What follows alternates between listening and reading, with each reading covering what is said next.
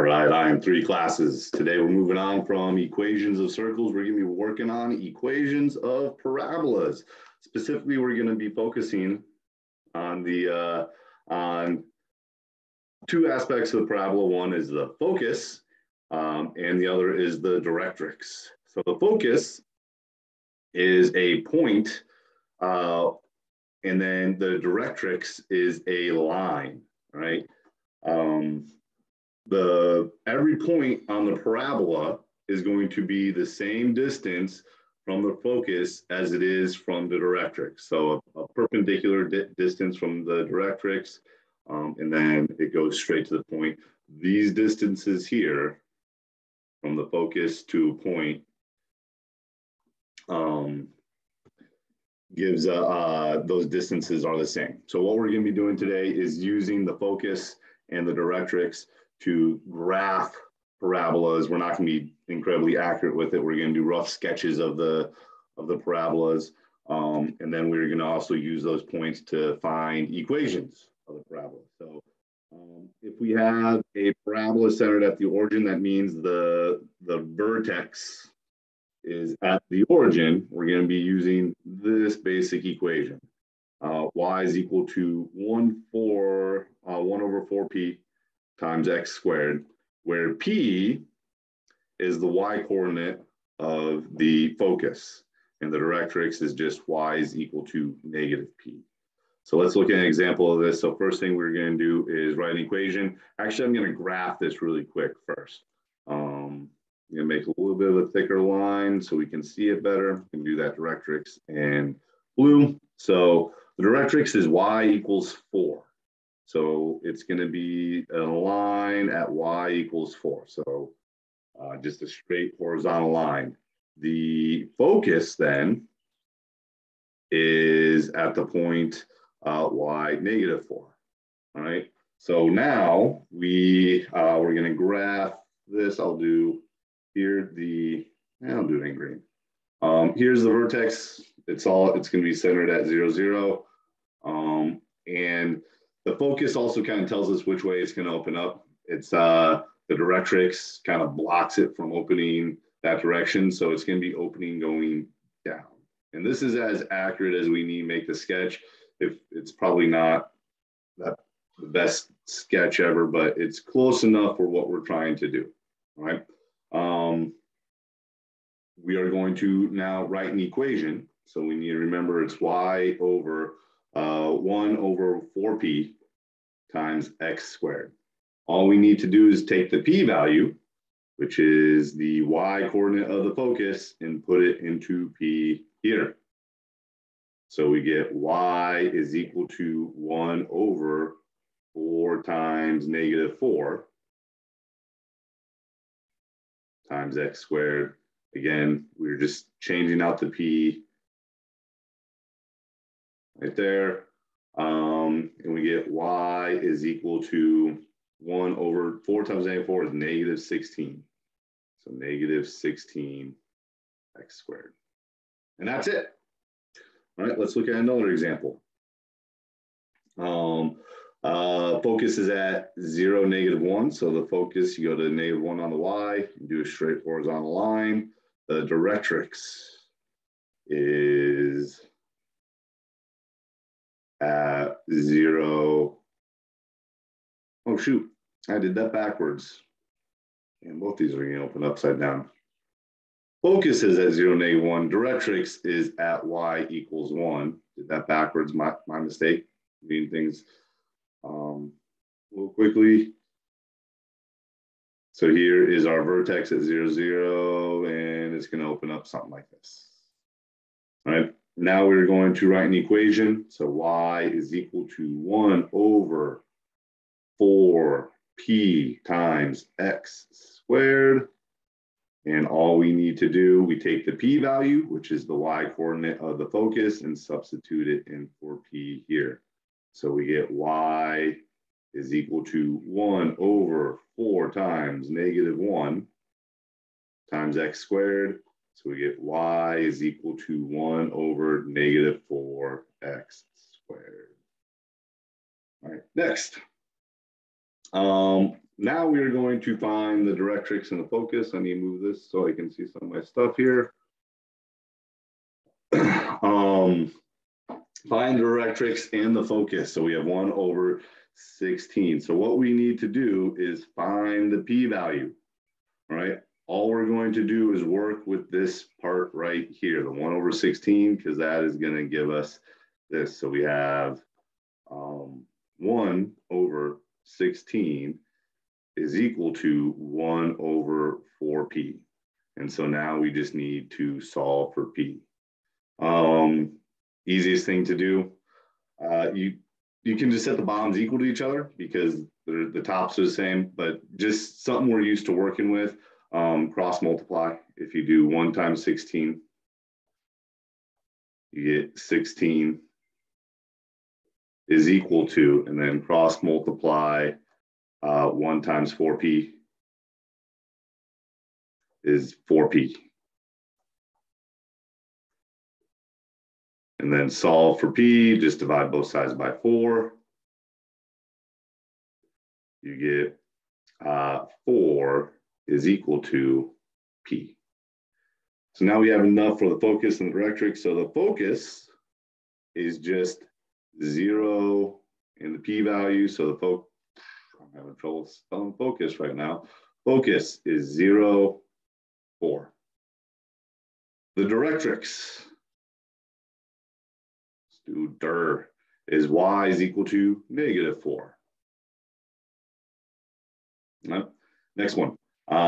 This one here, so 24 is equal to 1/4p.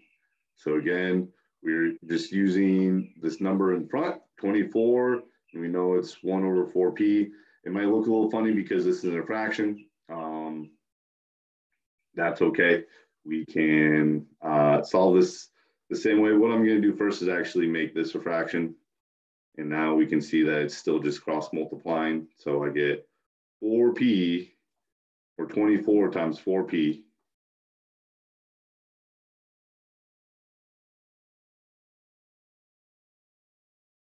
is equal to 1 times 1, which is just, we can do, I can show the whole thing, 1 times 1. So 24 times 4 is 96. P is equal to 1. And now I just need to divide both sides by 96. So times 96 divided by 96, this cancels out. You just have P is equal to 1/96. And weird fraction, but that's okay. The focus is at 0, 1/96.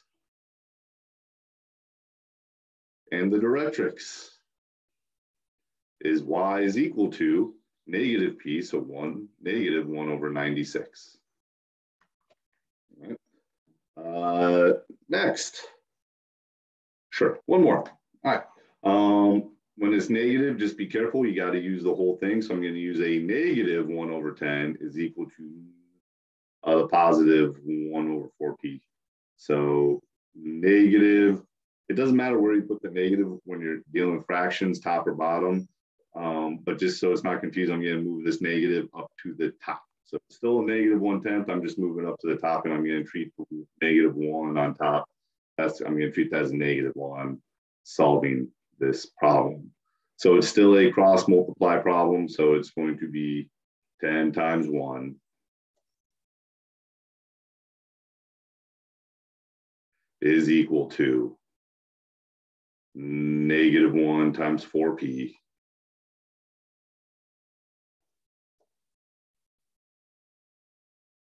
multiply that. So you get 10 is equal to -4p. Divide both sides by -4. You can reduce that fraction. You can change it to a decimal. It doesn't really matter to me. I'll just reduce this fraction. I'm just going to be -5/2. That's the same thing as 2.5. I'm just going to have it as -5/2. The times -4 divided by -4 cancels out. So the focus is 0, negative 5/2. The directrix, it's negative p, so negative makes a positive, so it's going to be y is equal to a positive 5/2. That is it for that one. So next, what we're going to do is deal with equations or parabolas that are not at the origin.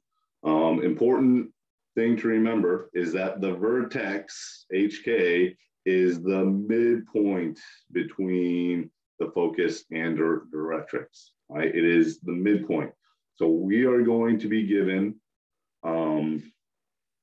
we're going to be given the focus and the directrix. We need to find the point in the middle of it, all right? So, blank page. There we go. So here, starting off, what you want to do is plot the focus, plot the directrix, and then we're actually going to write the equation for this. So plot the focus. It's at -1, 4. So -1 is left 4, or left 1, up 4. I'll do this stuff in blue. So there's the focus. The directrix is at y equals 6. So I'm going to go up to y equals 6. That's right here. That popped up. And I'm going to do my line. So the focus, the vertex, is right in between those two. So the vertex, we can see it's going to be the midpoint. It's going to be right here. So the vertex, right down here, is going to be at -1, 5. Yeah, 1, 2, 3, 4, 5. So here is what our equation is going to look like, or the parabola is going to look something like this. Real rough sketch. All right. Now we're going to write the equation of this. So what we need to remember when we write the equation, it's still 1 over 4p, and it's x minus h squared plus k. Important thing to remember, just like circles that we did in the last lesson, the h here, when we plug in the h, it's going to end up being opposite of what's up here. All right. This will make sense when we put it in. So remember the vertex, this is going to be our h value, this is going to be our k. Probably could have written that somewhere where it wasn't right in on top of other things, but oh well. So h, I'm going to substitute that in for here. All right. The k, 5, is going to go in here. And then the p value for here comes from, it's still the y coordinate, right? So that's still going to go right here. Or actually, no. Let me back up. It is not the y. It is the distance. Excuse me. That is not the p value. It's the distance. So the p value is going to be this distance here. All right. How far away are those 2 points? They're just 1 away. So p is equal to 1. Right. And so that p value is going to go in here. So the p is the distance from the vertex to the focus. And that's the reason why when it's centered at the origin, that distance is just going to be the y coordinate. But here we have to think about that, figure out the distance. This is going to be just as simple as counting. We're not going to, or what we're doing, we're not going to use distance form or anything. It's going to be a straight vertical distance. You can just count. So we get y is equal to 1 over, I'm just going to write this and leave some blanks of everything that we are going to substitute in. All right, so again, the p value from the graph, the distance from the vertex, h is going to go here, and then k is going to go here. So p on this one is 1. We've got h is -1, and k is 5. So now we just need to simplify all that. So we get y is equal to 1 over 4 times 1 is 4. Minus a -1, that's going to become a +1. and K is 5. And there is the equation. All right. Let's do this one. All right, so plot the focus and the vertex. So focus is at 3, 2. So 1, 2, 3, 1, 2.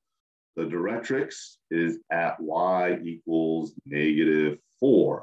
So I got to go down to -4. And now I need to find the vertex. Plot the vertex halfway in between these two. So there's a distance 1, 2, 3, 4, 5, 6. There's 6 across. The halfway point is going to be 3 away. So 1, 2, 3. Here is the focus. Just find the midpoint. You can do it by counting. All right. And it's going to open up this way. So the vertex, we found that to be at 3, -1.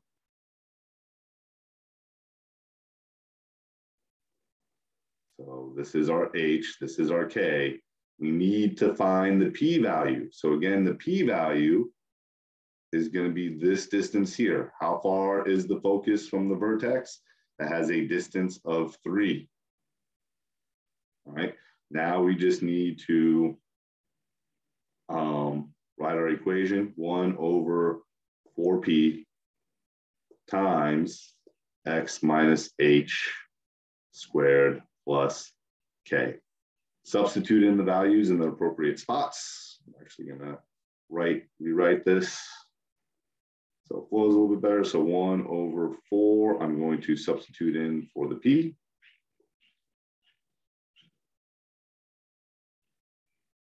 X minus blank squared plus blank.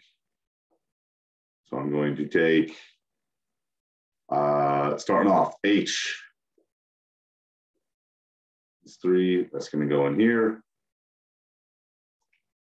K is -1, that's going to go at the end here. And then the p-value is 3, so that goes down here. So substitute those values into the appropriate spots. So this is going to be P, 3, -1. Why did I put P? That is not it. This is a 3. There we go. All right. So I get Y is equal to 4 times 3 is 12. X minus 3, I don't need to change anything because it's just X minus 3. Plus a -1, I can write that as -1. There we go.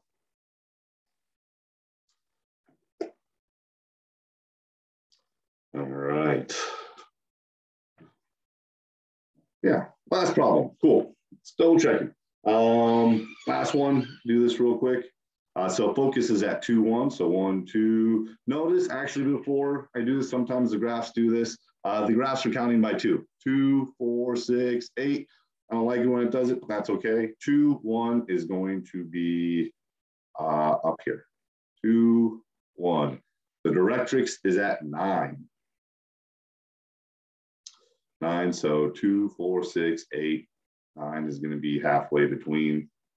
That's going to make it a little bit more challenging to find the halfway point between there, but we can do it. So halfway has a distance of, I'm going to count, so it's 1, 2, 3, 4, 5, 6, 7, 8.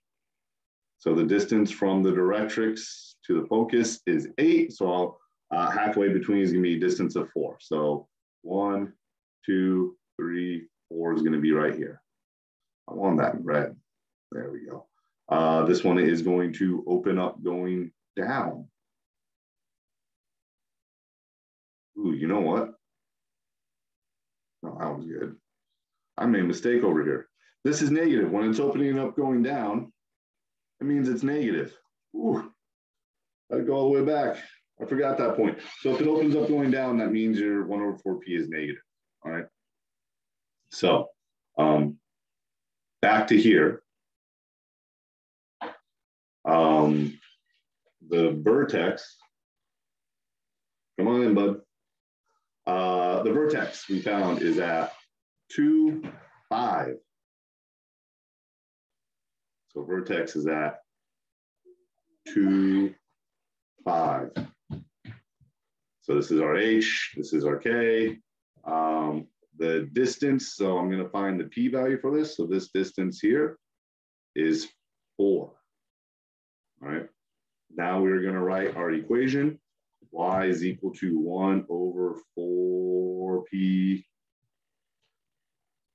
times h, or x minus h squared plus k. And then substitute things in. So 2 is going to go in for h. 5 is going to go in for k. The p-value, it's going to end up being negative, so it's going to be y over, let me do some highlighting here. P is 4, that's going to go in here. So it's going to be 1 over 4 times 4 times x minus h. Nope, h is 2. Come on in. Squared plus 5. So now when we simplify everything, it's going to be negative since it's opening up going down. 16 x minus 2 squared plus 5. And that will do it for us. Yeah, all right. Next time, more parabolas.